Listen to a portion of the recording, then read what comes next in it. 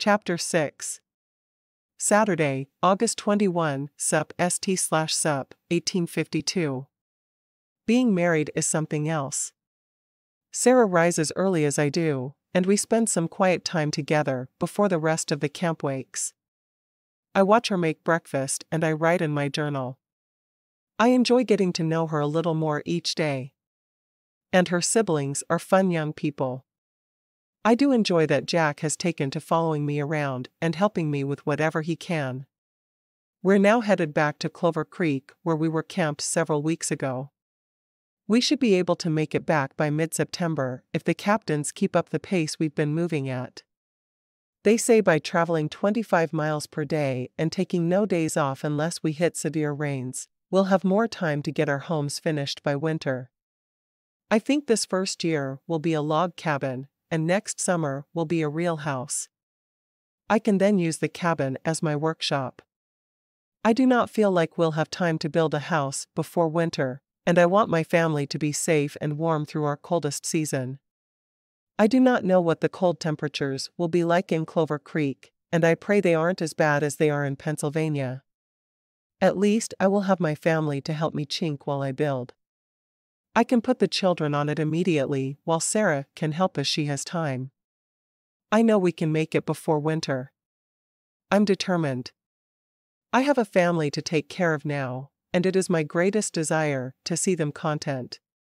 Perhaps by winter, we'll have another addition to the family growing. I love the idea of having babies with Sarah. Hopefully it will happen soon. Driving the following day, Elmer counted his blessings. He hadn't had to buy a wagon, which would have eaten up all his money. He had a family now. He had 2 claims waiting for him in Clover Creek. And he would have the tools he needed to begin the carpentry work he'd been training for. There were even enough oxen that he could start a small ranch as well. He knew a lot of work went into ranching, but he had help. It would be glorious. While Elmer dreamed of the future, Sarah trudged behind the wagons with her friends and all the children. Mary was walking around with her musket to her shoulder, trying to get some meat for their suppers. Hannah was beside Sarah because she was worried about her friend. I really think you should talk to Jed about your anger toward God. I'm not saying I wouldn't be angry in your shoes, but my Jed always has the right words in situations like this. Sarah sighed. I'm not ready. Perhaps in a week or 2 I'll be able to talk about all of it, but I lost my father just 3 days ago. I should be allowed to be mad for a while. Hannah sighed. I really do think Jed could make you feel better. Perhaps. I'll talk to him when I'm ready. Katie Bedwell joined them then. How are you holding up, Sarah? Losing your father and marrying the next day, that's a very bold move. Sarah sighed. I'm doing my best for the children. There is no doubt in my mind that's what you're doing, Katie said. I know how frightened I was when my husband died, and how afraid I was to take on a new husband when I didn't know how the children would be treated. It's all worked out for me, though. Sarah smiled. I'm glad. I think it's going to work out for me too. The children seem happy, and I have a great deal of respect for Elmer. And from what I understand, marrying you when he did benefited him as well. Katie looked behind her to check on the children. Our group seems so much smaller with just 2 families gone. Think of who left though, Sarah said, shaking her head. The 2 worst behaved boys in the company, and Edna Blue, who wasn't poorly behaved, just different. She certainly did make an impression, didn't she? Hannah responded. I wish all the families had settled with us, but I can understand why some needed to go their own way. Are we still doing our 25-mile days without Sundays off? Sarah asked. We are, Hannah said. The captains want us to have time to build before winter, and we've made almost miraculous time the whole journey. We're going to make the most of it. The captain wants us back in Clover Creek by mid-September, so we have the best chance of making it through the winter. It's strange only having one captain again, Katie said. But Mr. Cauldron and his family went a different way. I do hope we'll see them again. I do as well. They may feel the need to visit because Betty, Mrs. Cauldron's sister, is settling near us, Hannah said. I'm so thankful we'll have a doctor in our settlement. Yes, Sarah said. I worry that without a doctor, we'd end up like the Roanoke colony. We'll have a blacksmith, many farmers, many ranchers, a general store, a restaurant, a boarding house, and so much more. A furniture maker, Sarah added. Elmer? Hannah asked. Sarah nodded. His father wanted him to farm with him, but Elmer has already been through an apprenticeship for furniture, and he won't change his mind. Is that the problem between the two of them? Hannah asked, shaking her head. Why do men have to be so hard-headed about everything? Are you saying the pastor is something less than perfect? Katie asked. Hannah laughed. Of course not. Oh, and we'll have a preacher. It will feel like a real town rather quickly. It will be a real town quickly, Sarah said. Elmer wants to be outside of town. He wants a plot with more trees so he can use them to make his furniture. I hope he makes rocking chairs, Hannah said. I'm going to want one when the baby comes. That would be wonderful, wouldn't it? Katie asked. I'm hoping I can talk George into making one for me before our little one makes an appearance. Are you expecting as well? Sarah asked. At times it felt like she was the only woman in the company who hadn't gotten pregnant along the trail. Katie nodded. It happened very quickly. I wasn't expecting to have more children, but I won't turn down a blessing from God. Sarah smiled. I'm sure it will be a beautiful baby. She said nothing about the blessing from God part of things. Why would he be blessing others and taking people from her? What had she done that was so terrible she deserved to have her parents killed? For the noon meal, they had leftovers from the night before. Elmer prayed, blessing the hands who had prepared the food. I had no idea I was marrying such a good cook. Sarah smiled. I enjoy cooking. I'm glad you like it. I have a feeling you'll be eating a lot of my cooking in the future. I think you're probably right about that. He grinned at her. Poppy ate her food, but said, Mother used to make us chicken and dumplings. Will you make me chicken and dumplings, Sarah? Well, it's hard to make them on the trail, but once we settle in Clover Creek, I'll make them for you. I like them too. Sarah smiled at her sister, who seemed content with knowing she would get chicken and dumplings soon. How long until we reach Clover Creek? A month or so. A month. We've already been walking for 15 years. Sarah laughed. How is that possible when you were already 5 when we started, and now you're 6? I don't know. Poppy stamped her foot. I don't want to walk anymore. To Sarah's surprise, Elmer said, You are always welcome to sit on the wagon seat with me. You don't have to do it all day, but it would give your little feet a break from walking so much. Poppy looked down at her feet. My feet aren't little. They're big. Elmer chuckled. Pardon me. They are much bigger than I realized. Poppy wandered away then, not seeming to care about riding in the wagon. Sarah smiled at Elmer. I think you handled her perfectly. You gave her a choice about walking, and now she knows she can do what she wants. I think all of us just need choices. We have 4 more hours to go this afternoon. You can ride with me as well. Sarah smiled, realizing she was thinking more highly of this man than she thought she would be. I'm glad I married you, Elmer. A smile lit up his face. That's awfully nice to hear. You're a good person, and I would have to be crazy not to be pleased, she said softly.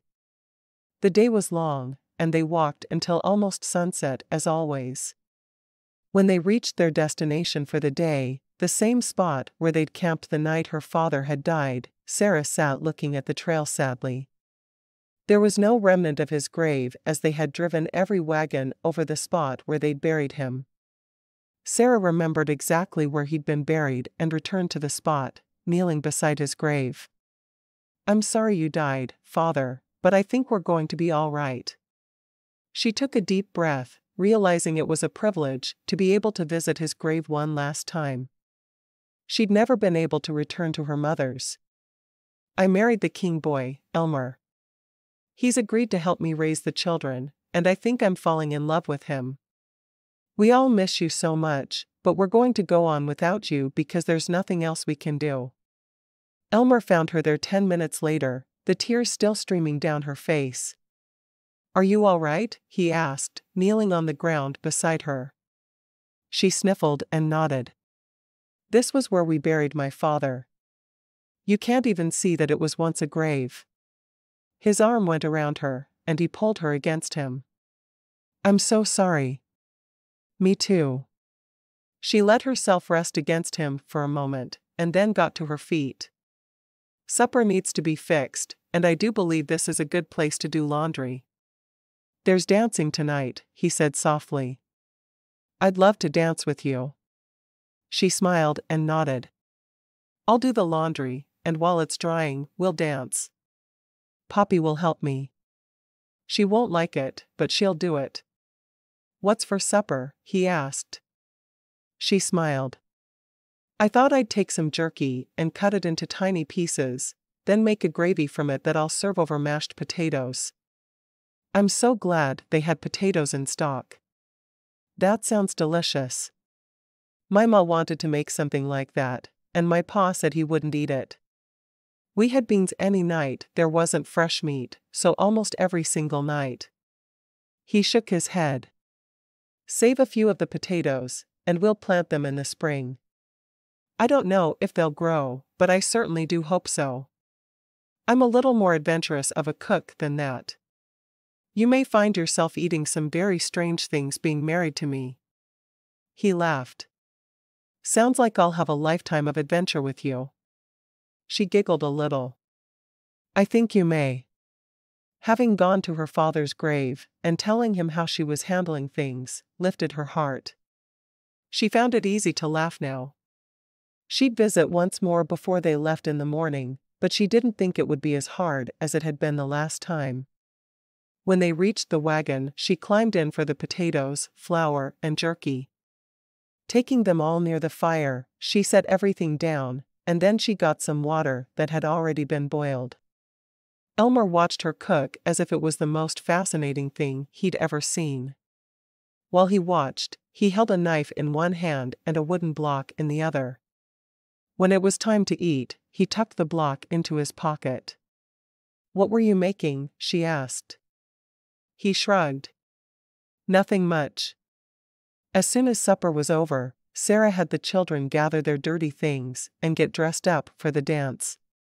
She decided to take Hannah's advice that evening and wear her blue dress, but she wouldn't change until the laundry was done.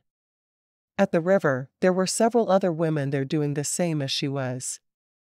Poppy helped by handing her each item of clothing, and she scrubbed it quickly in the river. Doing laundry on the trail was much quicker than at home, because they didn't have much time. They didn't boil water, and they only used soap and scrubbed on rocks, rinsed, and hung it to dry. The half-day process became just an hour. As she finished rinsing and wringing out the last thing, she heard the musicians, and she smiled, knowing she'd be dancing with Elmer for the first time. As she and Poppy walked back to camp, she talked about how much fun the dance would be. Poppy frowned. "But Jimmy and Johnny aren't here anymore." "And you like dancing with them?" "Yes. I'm sure that either one of your brothers would be happy to dance with you. Just ask them." Sarah really didn't understand the problem. Poppy made a face. "They both stink. I don't want to get too close to them." "They stink?" Sarah asked. "I'll make them take a bath in the river tonight." "Can I take a bath in the river too?" Poppy asked. No, girls don't bathe in the river. I'm sick of being a girl. Can I be a boy? It's just not that simple. Now run along to the dance. I'll be there after I hang the clothes. Sarah tied a string from her wagon to the one beside it and hung all her laundry there. Then she found Hannah, who happily held up a blanket for her so she could change in privacy. She was shielded on both sides by wagons, to her front by the laundry hanging, and to the rear by Hannah. When she was ready, she looked at Hannah. I think I'm ready. Hannah smiled. I know you are. Chapter 7. Saturday, August 21, Sup St/Sup, 1852. We are once again camped where my father died. It seems strange to be here, but I had the opportunity to sit at his grave and talk to him about what has transpired since his demise. I need to remember that he and Mother are together again, and probably dancing across all the clouds together, but it's not that simple. My parents were not old people when they died, and they were both in good health. Why has God taken them from us? Tonight is the first night I will participate in the dancing that happens in camp every Saturday night. I am looking forward to dancing with my Elmer, and he has made it clear that he wants me to dance with him. I think I'm developing feelings for him. He is a good man, which I was told over and over, but he's gentle and good with the children. I almost wonder if I deserve a man like him, with my questioning God at every turn. I do hope the dancing will still be fun to watch, even without Edna Blue to spin the night away and bump into people. Of course, there's always Bob and Mary, who do some demented form of wiggling around and call it dancing. They tend to crash into at least 4 other couples on any given night. I never went to a dance at home, but now I dream about going to dances there in Clover Creek. I will spend my evenings in the arms of Elmer, the man I love. Wait, love? Dare I say that? I've only really known him for a few days, and love doesn't come on that quickly. My mother once told me she didn't love my father until her 3rd child was born. It took her that long to develop feelings with a man who she had pledged her life to. No, it can't be love yet. He just makes me feel comforted, and that's why that word popped into my mind. Maybe someday I will fall in love with him with his sweet smile and hardworking ways, but I cannot guarantee it will happen. Putting her journal down, Sarah arrived at the dance late, but she immediately spotted her husband sitting with her siblings. Mary and Bob were on the dance floor, and sure enough, Mary had to keep apologizing to the people around them. Sarah was shaking her head as she sat down. Elmer looked toward her. Are you telling me you won't dance with me? Of course not. You're my husband. Who else would I dance with? Sarah sat beside Poppy and realized all 3 children were between her and Elmer. The next song? He asked. Sarah nodded to the dance floor. Watch Bob and Mary for a minute. They bump into everyone else at least 4 times per night. It might be best if we waited until they sit a song out before we attempt to dance. Elmer sat and watched Bob and Mary, laughing as he did. I think we'll be okay. I'll make sure my back is always to them to protect you. Are you sure? Sarah asked. You haven't seen the utter mayhem they cause. Between those 2 and Edna Blue, it was a game to see how many dancers they could each injure. Well, not really, but it looked like it. We'll beat them at their own game, he said, taking her hand and helping her to her feet. We're not going to run people over like they are, she protested. No, but we're not going to let them run us over either. Elmer led her to the dance floor and pulled her into his arms. The song was a slow one, but that didn't stop Bob and Mary from doing a wild dance that was going to take someone's eye out. Sarah had never seen a couple as suited to one another as Bob and Mary were. Even their dance styles, if they could be called that, were similar. True to his word, Elmer kept his back to Bob and Mary, and when they bumped into him, he brought his elbow back, not too hard, but it hit Bob square in his side. "Hey," Bob said. "You can't do that on a dance floor. You bump into me, and I bump into you." Elmer knew Bob wouldn't confront him, so he held his ground. Bob sighed. "I think we need to stay on the other side of the dance floor tonight. Elmer thinks he's the king of the dance." "King Elmer?" "No, King Bob sounds so much better." Mary smiled. "King Bob and Queen Mary. I'll remind Sarah of the real power couple here tomorrow." As they walked to the other end of the dance floor, Sarah couldn't help but laugh. "I can't believe they're going to leave us alone." When others saw that Sarah and Elmer were alone on one side of the dance floor, they were slowly joined by other couples. First, Hannah and Jed, and then Margaret and Jamie. Both women were pregnant, and it wouldn't have been safe to dance near Bob and Mary. After Bob and Mary went to the other side of the dance floor, Sarah let herself sink into Elmer and truly enjoy dancing with him. Being held in his arms was the most wonderful thing she could ever remember experiencing. She rested her head on his shoulder and sighed contentedly. Elmer had become her rock in a matter of days.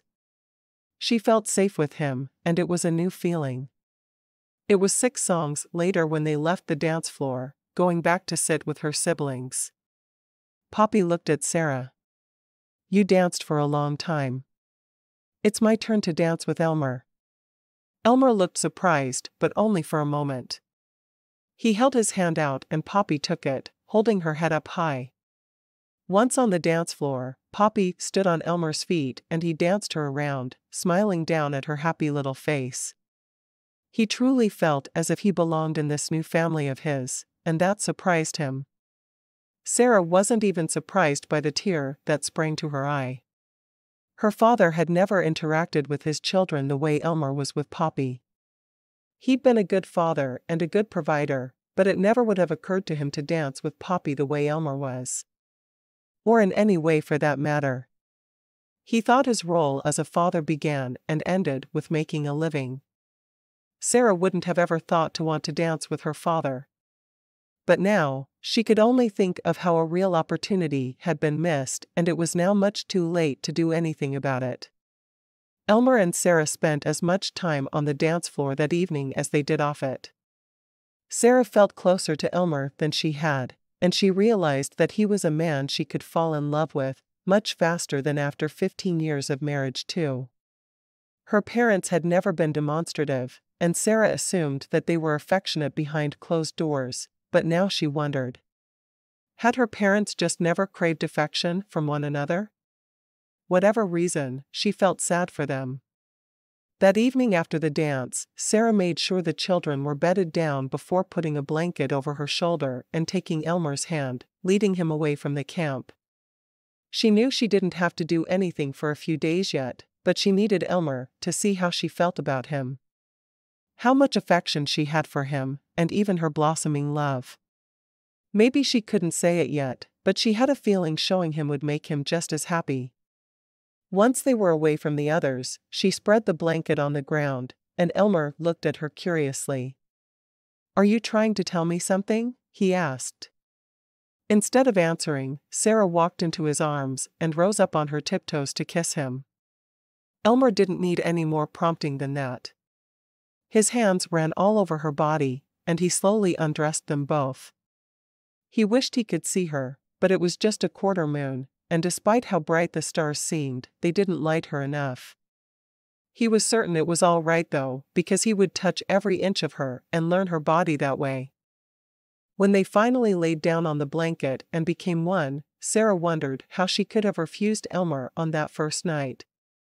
She enjoyed what they were doing together, but she could tell he enjoyed it a great deal more than she did. Afterward, he held her close and covered her face with kisses. "Thank you." Sarah grinned.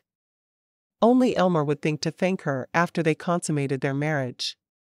"Oh, no thanks necessary. We should try this again and again." He chuckled. "Exactly what I was thinking. I wish we didn't have to sneak off into the night as if we were doing something wrong, but I'm sure it will be better in Clover Creek, when we have a house with a door on the bedroom. You make a good point, she said.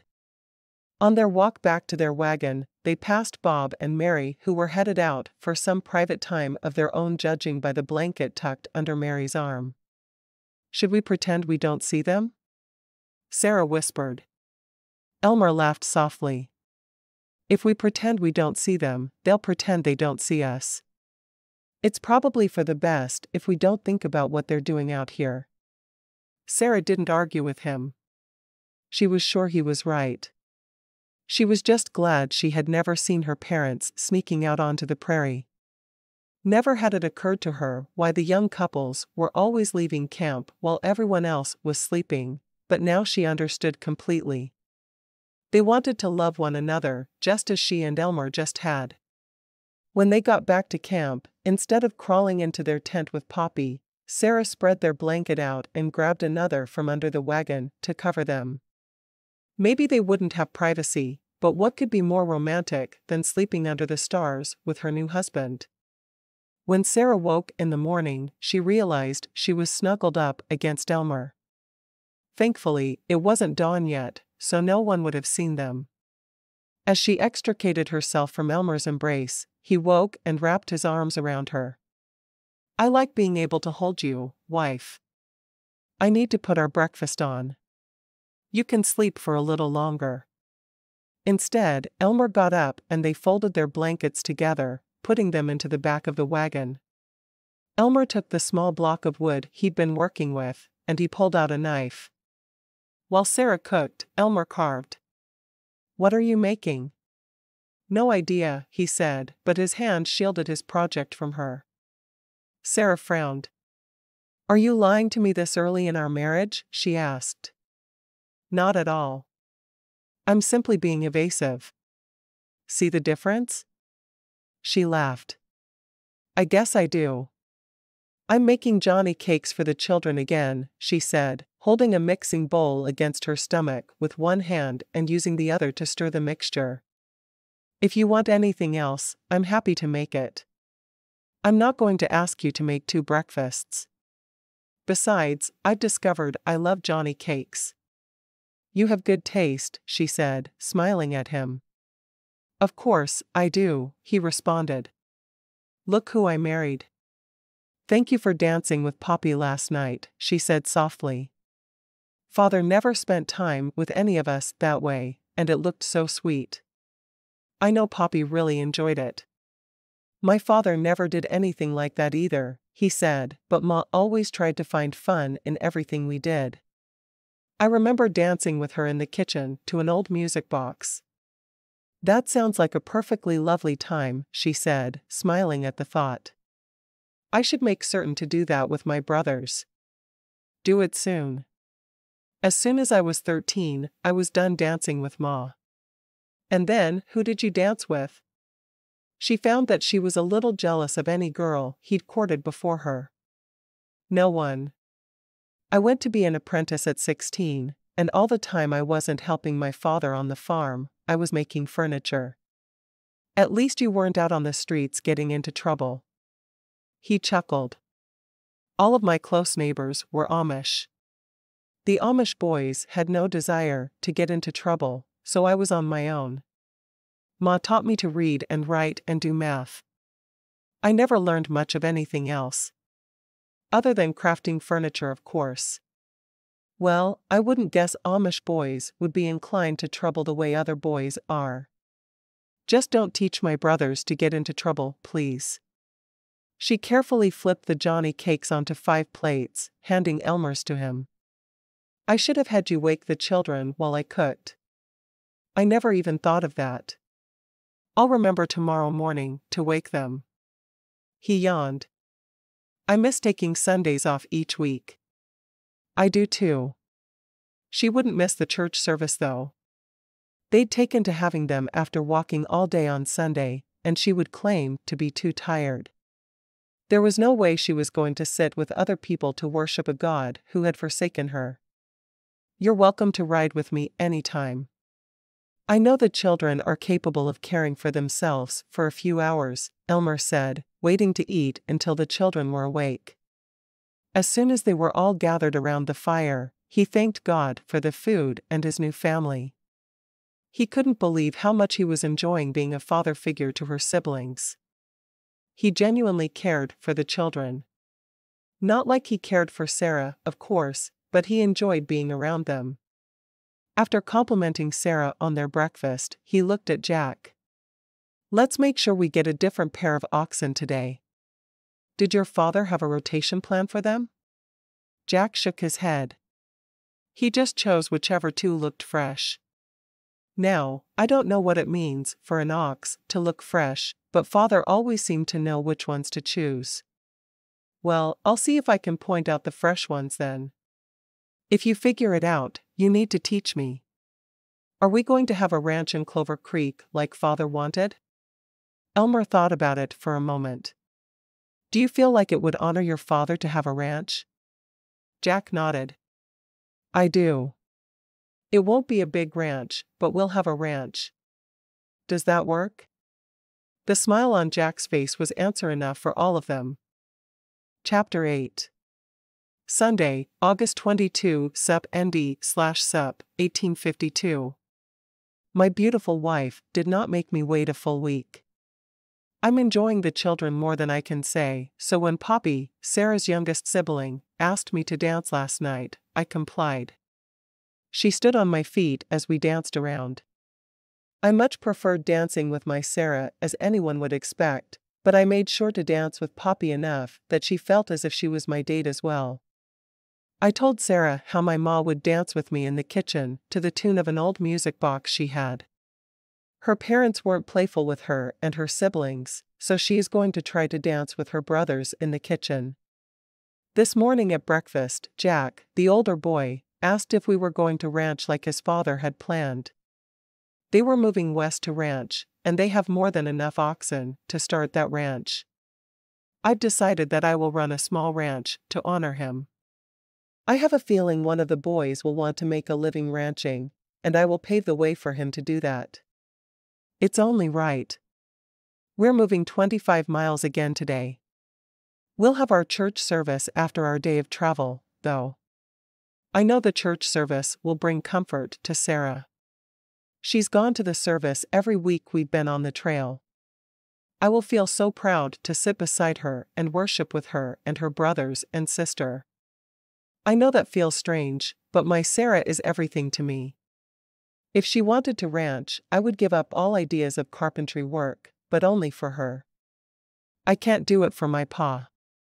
Thankfully, she seems content with the idea of me making furniture, and she's even agreed to helping in whatever way she can. I would like to see one of the boys learn the trade, but if they would both be happier ranching, so be it. Maybe one of the sons Sarah and I have together would enjoy furniture making. I do believe it's the only trade truly suited to me. After their long day of travel, Sarah made a meal of beans with rice. Her siblings didn't complain because the last time they had, she told them she would happily throw it out, but she would never again cook anything for them. As they ate their supper, Elmer suggested just wearing their everyday clothes for church. God understands how hard this journey is on all of us, and He'll understand if we don't dress for worship. Sarah took a deep breath, her mind whirling. She had no intention of going to the service that evening. She may never even go again. "I'm not sure I'm going to the service tonight." "Why don't you take the children?" Elmer looked at her, confused. "Are you not feeling well?" he asked. "I'm fine. I was thinking of starting some bread while you are there, and I'll bake it before we go to sleep. I want to make the most of my time." Sarah couldn't force her eyes to meet his as she fibbed. She'd tell him later. Just not in front of the children. While Elmer and her siblings were at the church service, Sarah pounded out her frustration with God on a defenseless loaf of bread. She could hear the singing from across the camp, down by the river, but she wasn't about to be part of it. She put the bread dough into a bowl and set it aside, covering the bowl with a clean cloth as her mother had taught her. She wasn't even certain why she did it, but she knew it was the way it was done. She looked all around her at the beauty of the earth, and she knew deep within her that God had to be real. Nothing so truly awesome could happen by chance. If only she could get past her anger, all would be good again. She wasn't sure one could call herself a Christian if she didn't attend church services, but she felt closer to God sitting there in nature, admiring his handiwork. A shadow fell across the campfire, and Sarah looked up to see Hannah. "Why aren't you at the service?" Sarah asked. "Are you sick?" "No, I'm not sick. But my dear friend is hurting, and I'm not going to leave her sitting alone, baking bread as an excuse to get out of service." Hannah sat down on the ground beside Sarah. "Talk to me about it. You don't want me to spew my vitriol. I'm furious with God. You're a preacher's wife. You shouldn't have to listen to me." "I want to listen to you, Sarah. I really do. Tell me what's going through your mind." "We started on this journey west because my father wanted to own a large ranch. With the free government land, he would have enough land to do what he wanted to do. We sold everything we owned. Everything. We only kept our clothing, and Mother kept her jewelry, music box, and her family Bible." Hannah nodded. Most of the company had similar stories. "I had the choice of joining my family and moving west or staying and finding a job to support myself. I knew how treacherous the journey would be, so I decided to go along, to make the trek easier for my mother." Sarah took a deep breath. "When Mother died just a couple of weeks into our journey, I cried, and I mourned her, but I knew it would all be fine, because I could do the laundry, the cooking, and mind the children, while Father drove the wagon and took care of the oxen he'd brought with us, which he wanted to use to start his beef herd." "Yes, I can see your reasoning there." Hannah looked at her expectantly, wanting to hear more of the story. "We did well, with my father, the 3 children, and me. I don't mind hard work, and I pitched in and took over my mother's chores." Sarah hugged her knees to her chest. "Then we made it to Clover Creek, and Father and I were both excited that it was the place chosen by the whole company. It was where we wanted to settle." Hannah smiled. "I still see Clover Creek in my dreams." Sarah sighed. "But Father died 2 days before we reached Oregon City. He's talked to me about Oregon City so many times, I thought my head would explode. But he was happy with the idea of starting his ranch. Why couldn't he have at least made it to Oregon City? Why did he have to die then? Would 2 more days have been too much to ask?" "Do you remember how your father died, Sarah?" "Of course, he fell out of his seat dead. But what led to that?" Sarah sighed. "He wouldn't drink cold coffee all day and kept drinking water straight from the rivers." "Exactly. We know that we need to boil water. We don't know why, but we know it keeps people alive on the trail. That's why we all feed coffee and tea to babies barely old enough to toddle. So that they will stay safe." Hannah shook her head. "He knew, as we all did, he needed to only drink tea or coffee. Instead of listening to the doctor or anyone else about it, he drank unsafe water. Does that make it God's fault that he died? Don't try to reason with me while I'm busy being angry at God." Sarah said, but she knew deep down her friend was right. Was it good her father had been taken from her before they reached Oregon City? Of course not. Was it her father's fault or God's? She knew the answer to that as well. Even though she didn't want to admit it, she knew God had nothing to do with taking her father. "I'm going back to the service now, but I want you to think about what I said. You can rage at God all you want, but it won't bring your father back, and it won't be God's fault it happened." Hannah stood and walked away, while Sarah sat on the ground, wanting to stay angry with God, but knowing she really couldn't. She took the dough and punched it down, kneading it a little more as she'd been taught. As she worked the dough this time, she was angry with her father, realizing the blame should be on him and not on God. Why hadn't he agreed to drink the cold coffee she and her siblings drank all day? She'd even served them all coffee instead of tea to please him. Finally, she put the dough in a baking pan, then added green sticks into her Dutch oven and put the baking pan in as well, atop green sticks.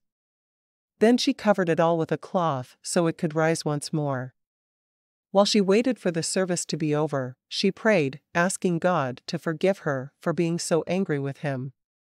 When the family came back to the campfire, she and Elmer got the children into their makeshift beds, and Elmer looked at her, as if trying to figure something out. "Let's go for a walk." Sarah nodded. "I'm going to put the bread on so it can cook while we walk and talk." She replaced the cloth with the lid of the Dutch oven and put the whole thing into the embers of the fire. She grabbed a blanket, just in case, and they walked away from camp. "Why didn't you want to go to church tonight? I've never seen you miss a service." He was truly worried about her behavior. She usually seemed fine, but any time church was mentioned, she'd seem to shy away. "I have been angry with God since my father died. I should have said something sooner. Hannah came to me during the service and showed me that I was wrong to blame God, and I am feeling a bit better, but now I'm angry with my father." Elmer sighed. "What were you angry about?" "My father's death. You see, I was blaming him for losing both of my parents on the trail. But Hannah reminded me that the only reason my father died is he kept drinking water out of the river, instead of drinking the coffee I made for him. I prefer tea, but I made coffee and drank it all day, so he could have his coffee. But he didn't like cold coffee and didn't want to drink any coffee other than the mornings, so he always drank from the rivers, and he died. I prayed for forgiveness for being angry in the first place, and I'll be going to services again." Elmer wrapped his arm around her shoulders. "I'm sorry you were so upset, and I wish you'd come to me." Sarah nodded. "That's exactly what I should have done, but I felt like it was my problem, not someone else's." "But you told Hannah." "Hannah mostly figured it out. She's a smart woman, you know." "I'm sure she is." He stopped walking and put his arms around her, kissing her softly. "Are you feeling better now, or should we just go back to camp?" Sarah smiled. "I do feel better. Maybe we should take a longer walk." "Will the bread burn?" "It won't." He took the blanket from her and spread it out, and before she knew what was happening, he was removing her dress. When they returned to camp, Sarah checked the bread and smiled. "That was a good way for us to time the baking bread," she said, smiling at Elmer. She knew she should be a little shyer around him, but she wasn't exactly certain as to why. She decided to not pretend and just be herself. As they settled onto the ground the same way they had the previous night, Elmer talked to her some more about her feelings. "I believe I'd be angry as well. Do the children know why you didn't go?" Sarah turned onto her side, so she was facing her husband. "They don't, and I'd rather they didn't. They don't need to know that their big sister had a meltdown when their father died. It would be harder for them to respect me. If that's how you want it to be, then that's exactly how it will be. I won't tell them anything you don't think they should know. Ever. I believe that should always be your choice." He stroked her cheek with one finger. "I think many of the things about raising them should be decided together, but that's one thing that you can choose on your own." "Thank you." Sarah scooted more toward him so they could sleep close to one another. "If there's anything we need to discuss that's not related to my irrational feelings, then I'm happy to talk about it whenever you're ready. I do have a question." "What?" "I want to know how many bedrooms you think the cabin needs. I mean, we need at least one so we can have privacy for our married adventures, but do we need 2 more? It'll only be for the winter. I think 1 is enough. The children can sleep on the floor. They're quite used to not using beds now. I will build us a bed, but I think we may be on the floor this first year as well." "I guessed as much. You'll have time to build a cabin or time to make furniture." I'll take the cabin first, and the furniture later. It would be nice to have a table and chairs when you can make them work. Before they'd left Independence, she didn't think she'd have ever said that it didn't matter if she slept in a bed or not, but life on the trail had taught Sarah many things. One of the most important had been that her comfort wasn't the most important thing in the world. Then we'll wait with a bed until we build the new house. Why don't I make a table and 2 benches? We can all sit and eat together, but it will be much quicker. I'm going to need to build a fireplace, and you'll be cooking over that the first year. I hope that's all right. Everything else will come in time. Sarah nodded. That sounds perfect. I'm glad in a way that you're willing to run a small ranch. The boys have cattle ranches romanticized in their heads because of how long Father was telling them we needed one. If you wanted me to just ranch, I would do it happily. I'd rather make furniture, but it doesn't matter too much to me. Elmer kissed the top of her head. Thank you for that. But no, a small ranch and you build your furniture shop. He sighed as he wrapped his arms around her and settled in for the night. He was much happier having Sarah to hold all night long. Chapter 9. Monday, August 23, Sup RD/Sup, 1852. I didn't go to our church service last night because I was too angry with God to go. During the service, Hannah had a talk with me and made me realize that my father chose to do things that he knew could cost him his life. For a while, I redirected my anger at Father, but now I'm much calmer. Perhaps he felt the need to be with Mother? As much as I didn't notice affection between them, they were married for more than 20 years, and I know there must have been some there. I feel content about the situation now, and I'm very quickly falling in love with my Elmer. It doesn't matter to me if it took my mother more than 15 years to fall in love. I can do things my own way, and my way is to choose to love my husband every day for the rest of my life. We are camped along the Columbia River, and I'm excited that we are headed back to our forever home in Clover Creek.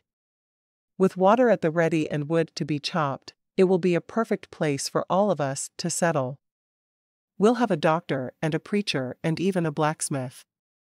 Whatever we need, we'll be able to take care of right there in town. Elmer and I have talked of a cabin for the first winter, because there will be very little time to build before the snows come. But he will build us a real house next summer with at least 4 bedrooms, a kitchen, parlor, and a dining room. And a cellar. I'll have a cellar to store food. Oh, it all sounds like a dream come true. Granted, it will be another year, but I can live in that cabin for as long as I need to. I've been living out of a wagon for 5 months. What's a year in a cabin? Elmer has agreed to start a small ranch that one of the boys can take over when they are ready. I know he would like one of the boys to follow in his own footsteps, but he is honoring my father by starting a ranch. I just want a small homestead. I want to be able to plant a kitchen garden every year and breed the cattle. It would be nice to have a few chickens as well. Whatever happens, I know it will be good because Elmer will make sure it is. Sarah made a point of walking with Mrs. King on Monday morning. Thank you for what you told me about Elmer. He's such a good man, and I don't know if I would have seen it without your advice. Mrs. King smiled. He is. Whether he and his father see eye to eye or not, they're both good men. She seemed pleased to hear that Sarah agreed her son was a good man. I sure hope our claims will be close to one another. My siblings could use grandparents, as well as the children Elmer and I will have together. Sarah wasn't sure how the older woman would feel about being a grandparent to a child that wasn't blood-related, but Mrs. King surprised her. Oh, thank you. I wanted a house full of children, but God only gave me one. I would like at least 12 grandchildren. Sarah smiled. If I can carry them, I will have them. She had no qualms about having a large family. It simply seemed right to her. And now that my parents are gone, I would love the children to have a wonderful grandmother like you. Mrs. King's eyes filled with tears. "Would your family like to join ours for supper tonight?" she asked. "I would love to get to know my 3 grandchildren." Sarah nodded. "Would you like me to come early so I can help make it? Don't think I'm going to let you take the joy of cooking for my grandchildren from me." Mrs. King tried to sound as if she was scolding Sarah, but it didn't work out well. "I made a large, strangely shaped loaf of bread last night. I could bring that to complement whatever it is you make." Mrs. King nodded. "That would be wonderful. I believe I shall make something my husband will hate but that the children will enjoy. He's going to be pleased to have the children there. With having just lost their father, they may be a bit standoffish for a while, but they've warmed up to Elmer for certain." Sarah was glad she and her mother-in-law were of a like mind. And she realized that it wouldn't be just her and Elmer raising the children. It would be his parents as well. "I don't think that will matter one bit to us," Mrs. King said. "If one of your brothers or one of your sons is interested in learning about farming, I promise you that my Isaiah would be the best teacher they could ask for." Sarah nodded. "Elmer told me to save a few of the potatoes I purchased in Oregon City, so I can plant them in the spring. Maybe we'll have a potato farm." Mrs. King laughed. "I really don't think there will be a farm. Not if my Elmer has anything to say about it." Sarah nodded her agreement. "That's true, but he agreed to start a small ranch for one of my brothers to take over, because that was my father's dream. That boy of mine really is a good man, isn't he?" "He is." After a while, Sarah went to sit on the wagon seat with Elmer. She had to give him a warning about them eating with his parents that night. Elmer looked at her, and a smile spread across his face. "I sure do like it when you're close to me," he said. He put his arm around her shoulders and drew her closer. "I feel exactly the same way," Sarah told him. "I'm here for a reason though." "What's that?" he asked, coaxing the oxen to go a bit to the left of the trail because of a hole. "I accepted a supper invitation from your mother. We're all going to be eating with your parents, and your mother said she'd fix something your father would hate but the children would love." He stared straight ahead for a long moment before nodding. "I think it will be good if my parents can get to know you and your brothers and sister. I told your ma that she and your father would have to act as grandparents to my siblings, and she seemed overjoyed with the idea. And she wants us to have 12 children." He smiled at that. "That doesn't surprise me even a little bit. She's the kind of mother who had a snack waiting for me every day when I came home from my apprenticeship, and she always made sure it was something Pa didn't like, so there was no chance he would eat it before I got there." Sarah laughed softly. "Sounds like the perfect mother." "Oh, she had her flaws, but I truly can't imagine a mother who would be better than her." Elmer's face was relaxed as he said the words, and Sarah knew he really thought a great deal of his mother. "I'm glad you don't mind that I accepted. I went out of my way to walk with your mother this morning, so I could get to know her better. They're the only relatives we have left." He slid his arm around her shoulders. "I promise I will make the next year of your life much better than the last has been. I'll do better every year, until things are so good, you don't remember anything bad ever happening to you." Sarah smiled. "I'll make you keep that promise." "You won't need to make me." He kissed her cheek and stroked her hair. "How did I ever deserve a wife like you?" She chuckled. "You're the one who is special. Not me." She glanced at the terrain for the next bit before jumping down to walk some more. She liked being able to climb on the wagon seat and talk to him for a while, but the way the wagon shook her was downright painful. She wasn't going to ride any more than she absolutely needed to. As she walked back toward the other women, Poppy hurried toward her. "Sarah, I want to ride with Elmer. He told me I could."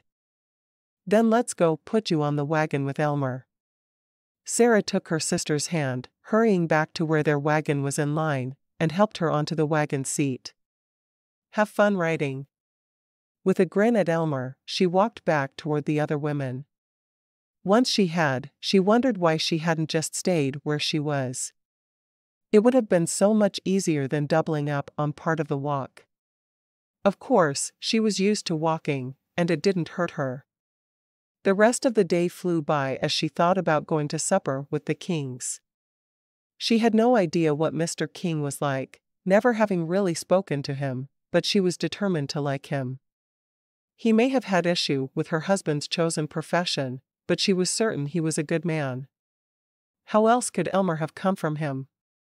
After finishing up their daily walk, Sarah felt as if she didn't have any work to do, which was silly. A woman's work was never done, her mother used to say, and Sarah had realized how true her mother's words were.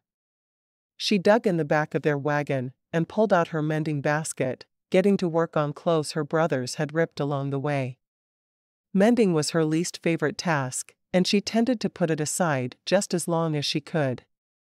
When Elmer got to camp after taking care of the oxen, Jack trailing along behind him, she smiled at her husband. "Do you have any mending that needs to be done?" she asked. "Since I don't have to cook tonight, I'm working on our mending, but realized I didn't have yours yet." He frowned. "My mending is probably still in my mother's basket.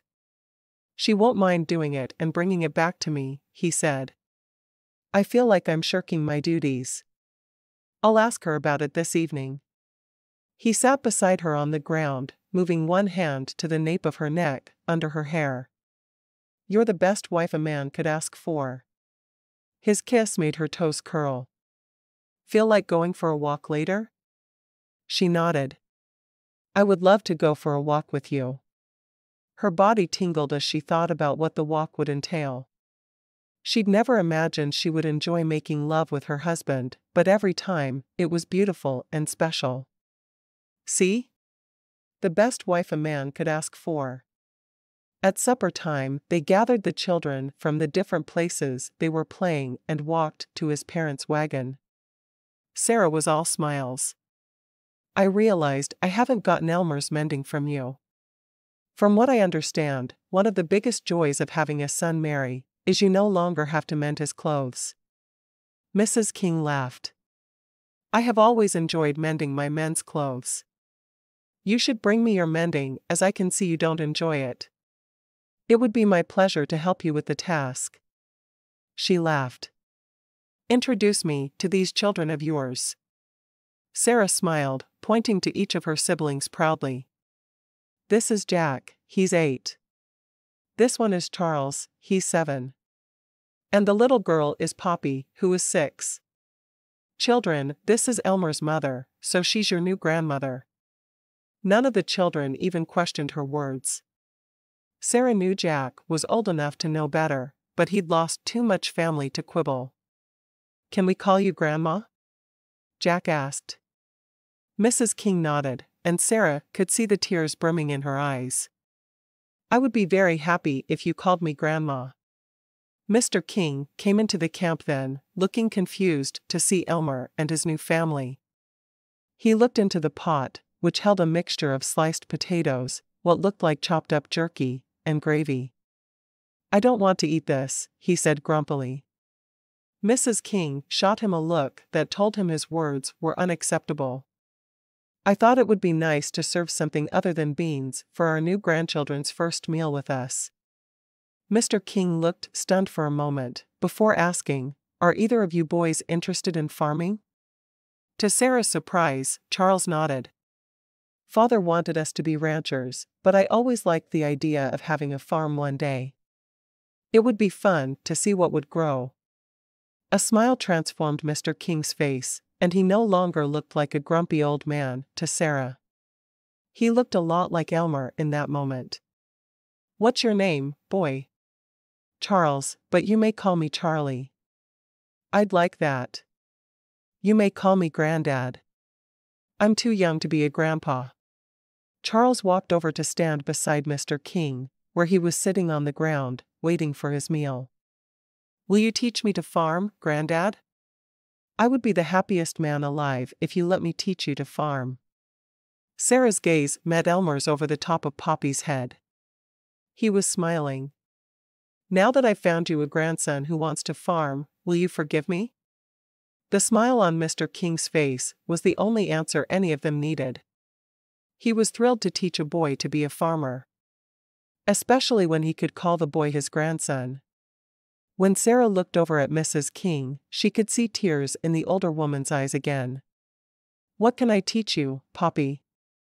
Mrs. King asked. "I want to learn to make rag dolls," Poppy said. "My favorite doll fell in the river a long time ago, and I want another." "I will teach you to make them then. I love to sew. Would you let me make you a dress?" Poppy looked at Sarah to see if it was all right, and Sarah nodded. "Yes, please. I like yellow and blue best." "Maybe we'll make your rag doll a dress that matches yours," Mrs. King suggested as she started serving each of them a bowl of food. As they all sat on the ground for their meal, Mr. King said a prayer, thanking God for his new family. Sarah didn't need to hear the words he was saying to know how he felt. He was thrilled to have grandchildren, especially when one wanted to learn to farm. Chapter 10. Monday, August 30, Sup/Sup, 1852. Thanks to Sarah, my relationship with my father has been restored.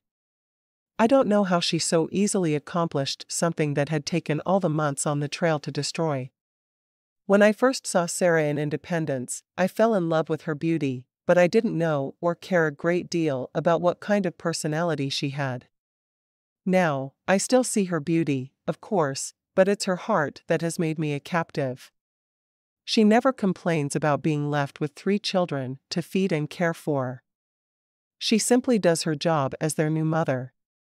I truly believe she is one of the most caring and beautiful women in all the West, and I am pleased that she is mine. My wife. My love. My everything. It should not take much longer than 3 weeks for us to reach our destination in Clover Creek, and as soon as we arrive, we will start building shelter for the winter. I am thrilled that her brothers will help me, but even happier that my father and I will work together to accomplish the task. He chose the plots beside my own, and we will be happy to have them as not only parents, but also as our closest neighbors. The idea of being able to go to Ma and Pa's for supper whenever we wish to makes me extremely happy. And Sarah and I can have them over as well. All jobs are easier with 2 pairs of hands working on them, and that's what my father and I will do. We will work together to get our homes built. I will need to build a barn as well, I think. Maybe not a full barn, but enough for the oxen we have with us to shelter in through the winters. Pa doesn't plan on raising livestock. He wants to grow food, not be a dairyman. If he keeps his oxen, they can use my shelter for the winter. Perhaps he will allow me to have them to help start our herd. Jack insists he wants to be a rancher, and I will help him work toward that goal. What better gift could I give him than a ranch that is already profitable? After putting down his journal, Elmer looked at his wife just across the fire. His gift for her was almost complete, and he prayed she would like it. He'd worked on it almost every day since they'd married. He planned to give it to her during their walk that night. As he watched, Sarah flipped the Johnny cakes, and he took that as his cue to wake up the children. He woke the boys first, and despite their grumbles and eye-rubbing, they got up, going to find a place outside of camp to relieve themselves. Then he ducked his head into Poppy's little tent, and when she saw who was waking her, her face lit up. "Elmer. Is it breakfast time?" "It is. How's my sweet girl today?" "Sleepy, but I can wake up if there are Johnny cakes waiting for me," she said, rubbing her eyes. "Your sister has them almost finished," he said in a whisper as if it was a big secret. Poppy grinned, wrapped her arms around his neck, and gave him a loud, smacking kiss on the cheek. "I love you, Elmer." The words surprised him, but also made him feel sad. He and Sarah hadn't said the words to one another yet. He felt them, but he didn't know how she felt. He knew then he would put his heart on the line that night during their walk and tell her how he felt. It was the right thing to do. Poppy hurried out to join Elmer and Sarah for breakfast. "Where are the boys? Can we eat without them? I'm hungry." Sarah shook her head at her sister. "We can wait a few minutes for the boys to come back." Poppy sighed dramatically. "I think I will probably starve to death." Elmer made a big show about taking one piece of bacon and handing it to her, while Sarah pretended not to see what happened. She was quite amused at the team Elmer and Poppy had formed. The little girl danced with him as often as she could talk him into it. Sarah had danced with both of her younger brothers on Saturday night. Jack had seemed torn between letting himself enjoy the moment and wanting to pretend he didn't want to dance with her. Sarah didn't care. She loved her brothers, and she was going to make their lives full of special moments, now that she knew she could. It was odd that she'd always accepted the way her parents raised her as the only way possible. Now she knew better, and she was going to make the most of it. When the boys came back to camp, Sarah handed them each a plate before bowing her head for their morning prayer. Her feelings of anger toward both God and her father had dissipated. She missed her father horribly, but she no longer blamed him for causing his own death. What was the point? Her anger was only hurting her, not anyone else. So she chose to forgive, so she could have a happy life. While they ate breakfast, they all talked about what they were going to do that day.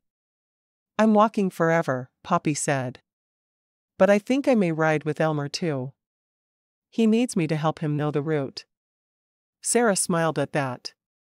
The oxen just plodded along where there was a path, following the wagon in front of them. There wasn't much driving involved. In fact, some of the men led their oxen and didn't sit on the wagon seat to drive it. Usually, it depended on how much weight they had in their wagons.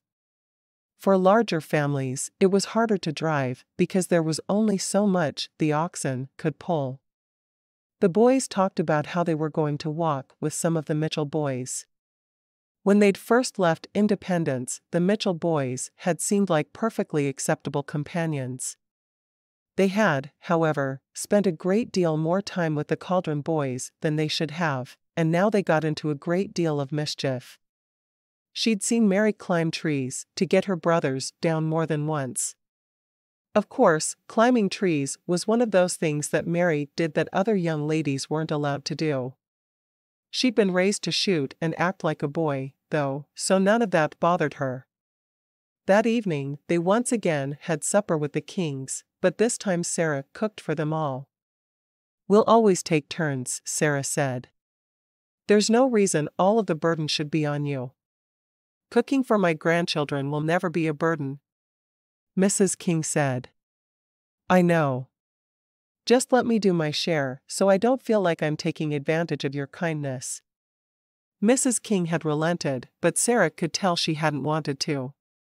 Sarah pictured the two King households being just on their own side of the property line, so she and Mrs. King could visit easily in the winter. They'd visit all year, but hopefully in the summer, they wouldn't be trudging through several feet of snow to do it. Sarah made one of her favorite trail meals, which was cut-up jerky, a gravy, and rice. Mr. King had glared at his plate, but after taking a bite, he'd nodded. "This is a fine supper, Sarah. I suppose I will let you cook for my grandchildren."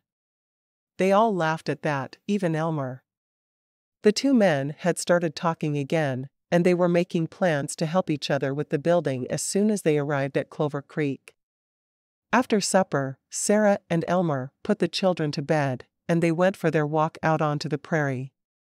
It had become something they did nightly, and Sarah was quite happy with their little tradition. Of course, she looked forward to the days they could simply make love in their bedroom once they'd reached Clover Creek, but for now, walks worked well. While Sarah was spreading out their blanket on the ground, Elmer dug in his pocket for the present he'd made her. When she turned around, he took her hands in his and said, "Sarah, I love you. More than I thought possible." When I saw you in Independence, I admired your beauty. Now I admire your spirit and your love for others." Sarah smiled. "I love you as well, Elmer. I don't know why you didn't approach me sooner, but I'm so glad you finally came to me. You are exactly what I needed after my father died, and I thank God for you every day." He took the gift and put it in her hand, watching her face by the light of the half-moon. Sarah looked down at the object she held. It was a stick with a sharp end, and carved into the other end was a rabbit. "This is beautiful." "For my hair?" she asked, not wanting to use it for something other than its intended purpose. He nodded. "I noticed you have been wearing your hair up a lot, with it being so hot, and I thought this might help you." "Oh, it's wonderful." She threw her arms around him and hugged him close. "I can't believe you made this for me. I'll probably make one for Poppy as well, but I wanted yours to be made first." "Do you like it?" he asked. "I absolutely adore it. I'll wear it proudly." Sarah looked up into his face and smiled. "Less than 2 weeks ago, I was certain my life was over. I didn't think I'd ever marry, and if I did, it would be to a man with a lot of children he needed help with. But you not only asked me to marry you, but you made my life so much better. The children love you. I love you. I don't know why I didn't take one look at you and know you were the man I was meant to marry. I don't either. I knew it the second I set eyes on you. Well, I certainly know now. You've made all of us love you with your quiet ways. I love your parents. I can't believe all of this came from me needing a driver." He chuckled. "I needed a wagon as well. Don't forget that part of things." "I don't think I could." She took a deep breath. "We're going to all reach Clover Creek without dying, aren't we?" She still worried about everyone, but she could see they were so close to making it alive. Elmer nodded. "I'll do everything in my power to make that happen, and I will do my very best by you for the rest of our lives." Sarah smiled. "I know you will. You've already taught the children so much." "My parents will teach them a great deal more," he said. "I know. I'm so happy your parents just embraced all 3 of my siblings as grandchildren. The children are thrilled and so are your parents. It was like they were all waiting to meet one another. Sometimes, Poppy walks with your ma instead of walking with her friends. Ma told me. She's so happy that you suggested to her they were her grandchildren. Ma wanted a big family, but she was never able to get pregnant again after me. Having 3 ready-made grandchildren with the hope for more, it makes her the happiest woman on earth. Especially since we're all settling so close together." Sarah rested her forehead on his shoulder. "I think that's perfect. I'll have the help I need with the children, and you have your father back. Did I ever thank you for making it easy for Pa and I to see eye to eye for the first time since I started apprenticing? You don't have to thank me for anything.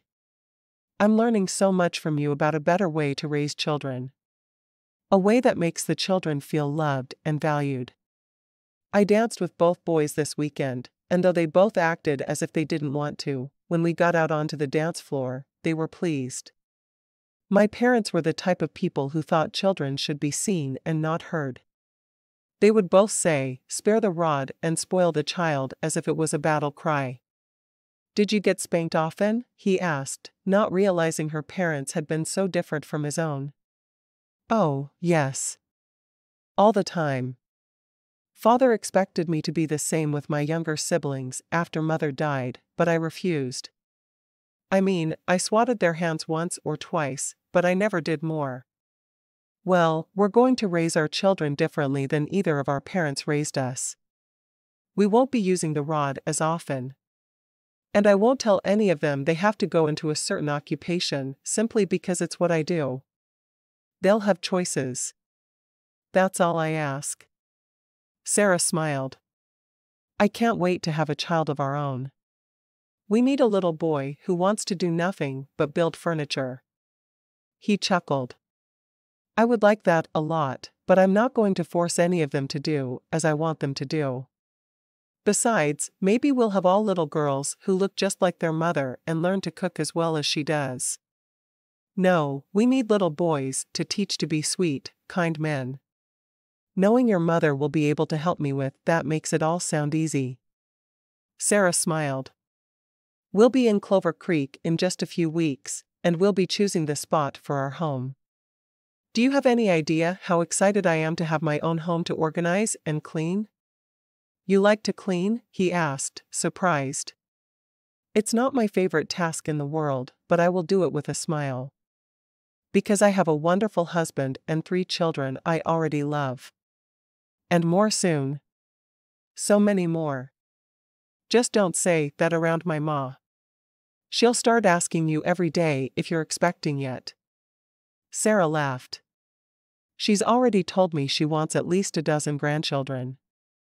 I don't know if that's counting my siblings or not, but either way, I'll have as many children as God will give me. Elmer smiled, tracing her cheek with his index finger. And we're going to live happily ever after, right? There's no other way we could live.